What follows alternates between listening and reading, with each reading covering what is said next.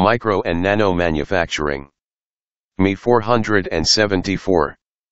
Module 5. Part 2. Presented by Jithu C. John. Assistant Professor. Department of Mechanical Engineering. Government Engineering College, Kozhikode. 4. 8th semester. B.Tech, Mechanical Engineering. APJ Abdul Kalam Technological University. Kerala. Nanofabrication using manipulative techniques. It is a promising way of producing nano-based electronic components using processes such as scanning tunneling microscopy, atomic force microscopy, spin polarized scanning tunneling microscopy, dip pen nanolithography. Scanning tunneling microscopy. It is a process that relies on a very sharp tip connected to a cantilever beam to touch a surface composed of atoms that is electrically conductive. It is a process that is conducted in an ultra-high vacuum where a sharp metal tip is brought into extremely close contact, less than 1 nm, to a conducting surface. This instrument basically consists of a very sharp tip which position is controlled by piezoelectric elements which converts voltage into mechanical deformation. The figure explains the working of scanning tunneling microscopy. A tunneling microscope consists in a metallic tip with applied voltage. The tip is brought very near the surface of a metallic sample made of atoms. When the voltage is applied between the tip and the sample, electrons are extracted from the surface by quantum tunneling. This creates an electrical current between the tip and the surface. Tunneling occurs only at very short distances, when the tip lies on top of an atom. By drawing the current intensity versus the tip location, one can deduce the position of the atoms of the metal surface down to a resolution better than 0.1 nanometer. Tunneling microscope can also be used for spectroscopy. The tip current is now measured versus applied voltage. The obtained graph depends on the electronic properties of the sample's electrons at the location of the tip. It gives information about the electronic properties of the material down to nanometer scale. In practice, physicists prefer to measure the derivative of this graph. One can also use the tunneling microscope to move atoms. For example, in some materials, one can bring the tip very close to the atom which allows to raise it and move it somewhere else. The scanning tunneling microscope STM therefore allows to reconstruct the image of the surface with atomic, but also to perform atomic spectroscopy and even manipulate individual atoms.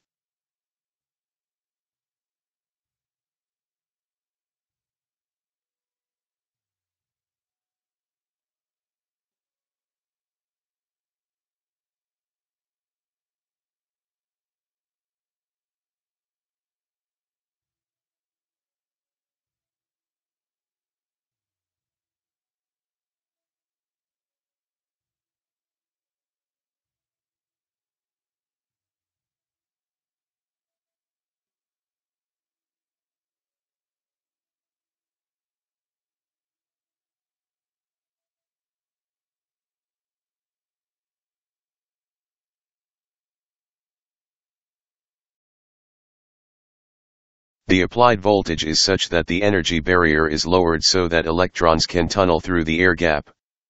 There are two modes of operation. 1. Topography mode, where the tip scans in the XY plane and the tunneling current is kept constant. 2. Constant height mode, where the tip is scanned in the XY plane at constant depth and the tunneling current is modulated. The atomic force microscope, AFM. It is used in ambient conditions and in ultra-high vacuums. A sharp tip connected to a cantilever beam is brought into contact with the surface of the sample. The surface is scanned, causing the beam to deflect that is monitored by a scanning laser beam. AFM probes are typically SIN tips, etched to a near atomic dimension, mounted at the end of a cantilever. When the probe tip is brought into close proximity with the surface, the cantilever deflects by an amount proportional to the atomic force between the probe and the surface. The amount of deflection is commonly monitored by beam deflection. A laser beam is deflected from a source, off the top of the cantilever, and to a position-sensitive photodiode. As the cantilever deflection changes, the position of the beam on the photodiode also changes. Cantilever deflection can be monitored through embedded piezoresistive or piezoelectric material, interferometry, capacitance, or tunneling current. There are also several different types of AFM, classified into dynamic and static methods. The most common static method is referred to as contact AFM. With this variant, the probe tip is brought to within the region where the forces between the tip and the surface are repulsive. As the probe is moved, the probe height is controlled to result in the same amount of cantilever deflection. Non-contact AFM is a dynamic process. The probe tip is oscillated near its eigenfrequency, and the probe height is controlled to keep this frequency constant. Non-contact AFM is the only SFM process to achieve atomic resolution. Between these two variants is another dynamic process termed tapping AFM. The probe tip is vibrated by approximately 20 to 100 Nm such that the probe tip moves in and out of the repulsive force regime. The probe height is controlled to provide a constant amplitude of vibration. Tapping AFM has the advantage of being limited in resolution only by tip geometry, similar to contact AFM, but with significantly lower lateral forces than encountered in contact AFM. The resolution of an AFM, when operated under proper environmental conditions, is primarily limited by tip geometry. The tip can be thought of as a cone or a pyramid. The height and angle of the pyramid as well as the sharpness of the tip are the important limiting factors. Because of this, uncertainty in the calibration of AFM probe tips is important to low uncertainty measurement. The AFM has the advantage of imaging almost any type of surface, including polymers, ceramics, composites, glass, and biological samples.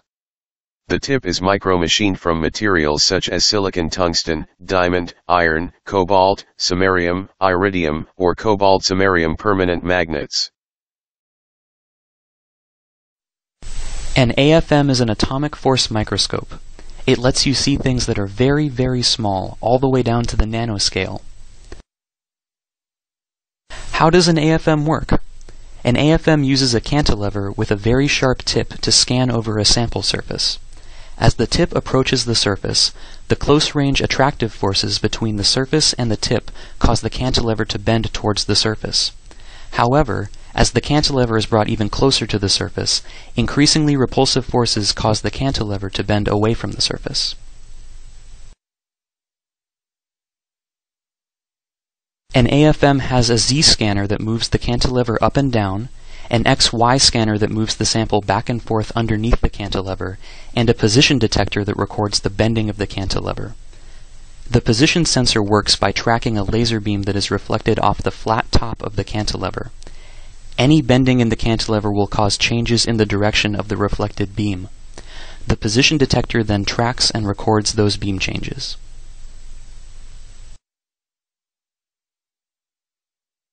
Using the detection method explained earlier, an AFM images the topography of a sample surface by scanning the cantilever over a region of interest. The raised and lowered features on the sample surface influence the bending of the cantilever measured by the position detector. AFM generates an accurate topographic map of the surface by using a feedback loop to control the height of the tip above the surface.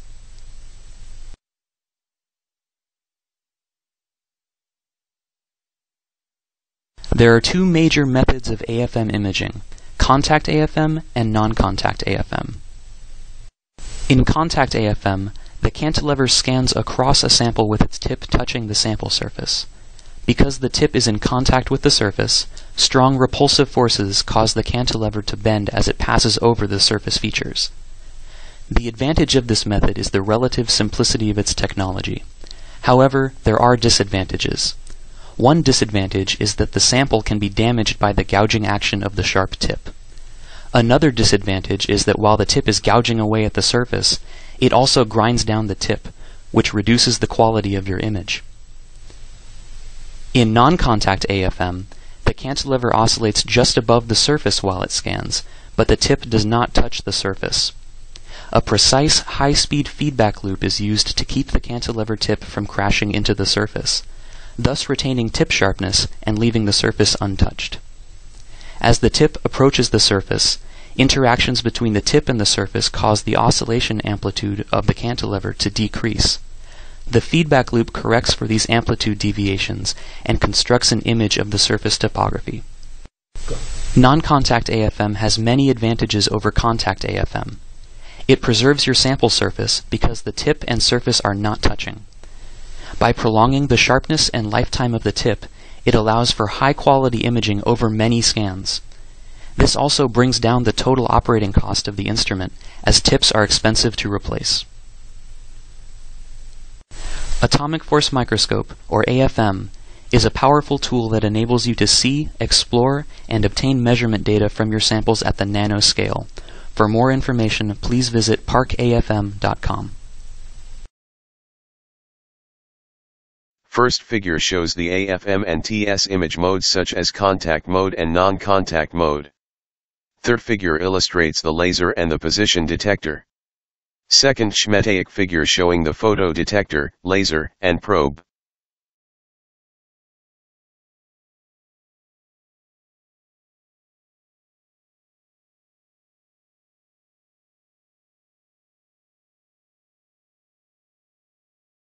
CN tubes.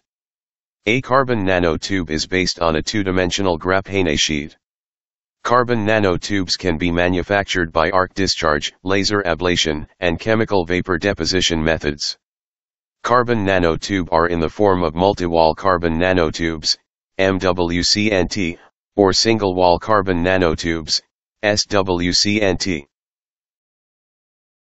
The figure illustrates a single-wall carbon nanotubes, SWCNT, on the left side and multi-wall carbon nanotubes, MWCNT, on the right side. Types of carbon nanotubes. Single-walled carbon nanotubes, SWNT. A single-walled carbon nanotube, SWCNT, may be thought of as a single atomic layer thick sheet of graphene rolled into a seamless cylinder. Most single-walled nanotubes have a diameter of close to 3 nanometer, with a tube length that can be many 104 times longer. Multi-walled carbon nanotubes, MWNT. Multi-walled nanotubes, MWCNT, consist of multiple rolled layers, concentric tubes, of graphite. MWCNT can have OD 20 nm, ID 3 nm length can be 104 times longer. Graphene. Graphene is basically a 20 single layer of graphite. Graphene is stronger and stiffer than diamond, however, can be stretched like rubber. The CC bond, sp2, length in graphene is 0.142 nm. The graphene sheets stack to form graphite with an interplanar spacing of 0.335 nm. The given figures illustrates the graphene and carbon nanotubes. Graphene can rolled up to make carbon nanotubes. The structure of carbon nanotubes. The structure of a single-wall carbon nanotube is specified by the vector called chiral vector. Depending on the chiral indices, N1, N2, and chiral angle, E, SWCNT can be classified into zigzag, E equals 0, armchair, E equals 30, chiral, OE 30. Depending upon their different structures, CNTs can exhibit metallic or semiconducting properties. Image result for types of carbon nanotube. Image result for types of carbon nanotube.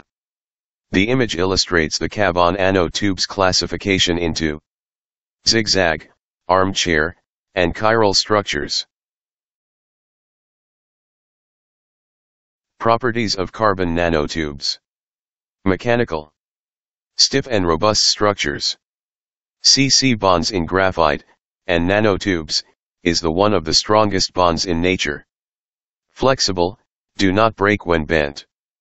Conductivity. Extremely high thermal conductivity. Extremely high electrical conductivity. The figure illustrates the properties of carbon nanotubes. Applications of carbon nanotubes. The physical properties of C nanotubes make them of potential use in nanotechnology engineering. Energy storage, for fuel cells. Composite materials. Field-emitting devices, flat panel displays. X-rays to go CNTs could shrink machine size considerably. Nanotube chemical sensors. AFM probes are currently being employed to construct semiconducting elements such as carbon nanotube logic inverters and carbon nanotube transistors using the cantilever beam and tip to push carbon nanotubes into place after depositing them close to the source, drain, and gate of the transistor. This makes the AFM a manipulative nanofabricating tool that is currently solving the very problems created by scaling down the size of electronic devices to the nanoscale. Figure explains the carbon nanotube transistor showing transistor characteristics. Courtesy of IBM. Image result for carbon nanotube transistors.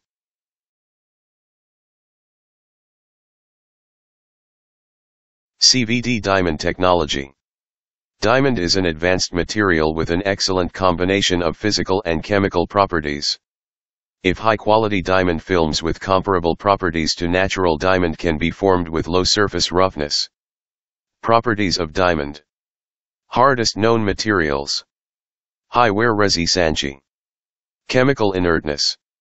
Highest thermal conductivity. Biological inertness. High resistivity, insulator. Semiconducting when suitably doped, negative electron affinity. Application. Cutting tools. Electrochemical sensors. Heat spreaders. In vitro applications, coatings and sensors.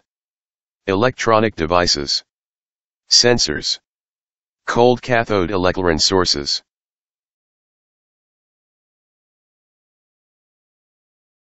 The most successful process for low-pressure growth of diamond has been chemical vapor deposition, CVD, from energetically activated hydrocarbon-hydrogen gas mixtures. CVD is a process whereby a thin solid film is synthesized from the gaseous phase via a chemical reaction. All the CVD techniques employed to deposit diamond films require a means of activating gas phase carbon-containing precursors. CH4. Chemical vapor deposition, CVD, is a vacuum deposition method used to produce high-quality, high-performance, solid materials.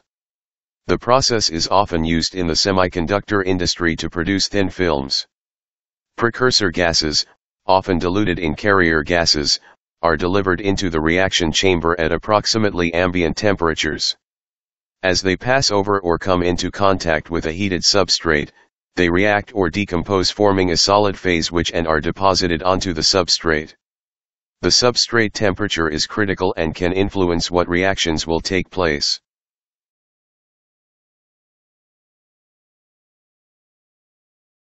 High gas temperatures, which generates atomic hydrogen and produces reactive carbon species.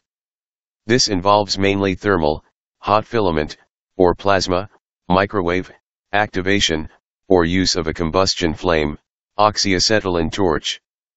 The deposition rate differs from one CVD deposition technique to another, and it is generally observed that higher deposition rates can be achieved at a cost, and that is the quality of the films. Types of diamond CVD processes. Plasma-enhanced CVD. RF plasma-enhanced CVD. DC plasma-enhanced CVD. Microwave plasma-enhanced CVD. Hot filament CVD, HF-CVD. Plasma-enhanced CVD. Plasmas generated by various forms of electrical discharges or induction heating have been employed in the growth of diamond. The role of the plasma is to generate atomic hydrogen and to produce the necessary carbon precursors for diamond growth. RF plasma-enhanced CVD. Radiofrequency power can be applied to create plasma in two electrode configurations. Radiofrequency, RF, plasma excitation, which employs frequencies of usually 13.56 MHz. The use of higher power results in physical and chemical sputtering, leading to contamination of the diamond films. DC plasma-enhanced CVD. Plasma in AH2 hydrocarbon mixture is excited by applying a DC bias across two parallel plates, one of which is the substrate. Being able to coat large areas and the potential for very high growth rates. Under high stress and to contain high concentrations of hydrogen as well as impurities by plasma erosion of the electrodes. Microwave plasma-enhanced CVD.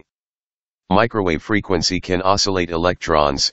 Collision of electrons with gaseous atoms and molecules generates high ionization fractions. Electrodeless process, avoids contamination of the films due to electrode erosion. Higher plasma density with higher energy electrons, effectively resulting in higher concentrations and efficient diamond growth. As the plasma is confined to the center, no carbon deposition onto the walls of the chamber. Hot filament CVD, HFCVD. It was observed that atomic hydrogen produced by the passage of H2 over a refractory metal filament, tungsten, heated to temperatures between 2000 and 2500 Kelvin. Atomic H was added to the hydrocarbon. It was observed that diamond could be deposited while graphite formation was suppressed. This method enabled increase in the diamond deposition rate, the nucleation and growth of diamond on non-diamond substrates, simplicity and comparatively low operating cost. A wide variety of refractory materials have been used as filaments including tungsten, tantalum, and rhenium due to their high electron emissivity. Refractory metals, which form carbides, example, tungsten and tantalum, typically must carbonize their surface before supporting the deposition of diamond films. The process of filament carbonization results in the consumption of carbon from the CH4, and thus a specific incubation time is needed for the nucleation of diamond films. The volume expansion due to carbon incorporation leads to cracks, which reduces the lifetime of the filament. The first figure illustrates the working of hot filament CVD, HFCVD. The second image shows the low-temperature hot filament chemical vapor deposition of ultra-nanocrystalline diamond films.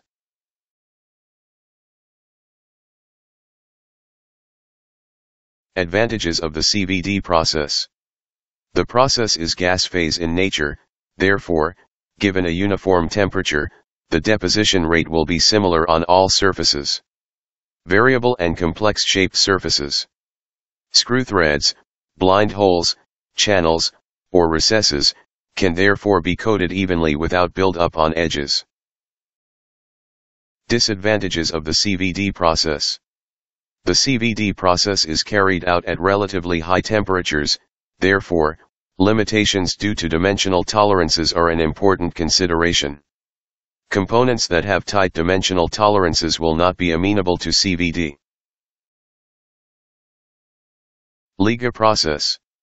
The MEMS micromachining process known as Liga utilizes the following three fabrication process steps: lithography, electroplating, molding. Liga is a German acronym for lithography, galvanoforming, upforming. Liga fabrication is used to create high aspect ratio structures through the use of X-rays produced by a synchrotron or relatively low aspect ratio structures through the use of UV, ultraviolet, light. The Liga process involves the following steps. A very thick, up to hundreds of microns, resist layer of polymethyl methacrylate, PMMA, is deposited onto a primary substrate. The PMMA is exposed to collimated X-rays and is developed.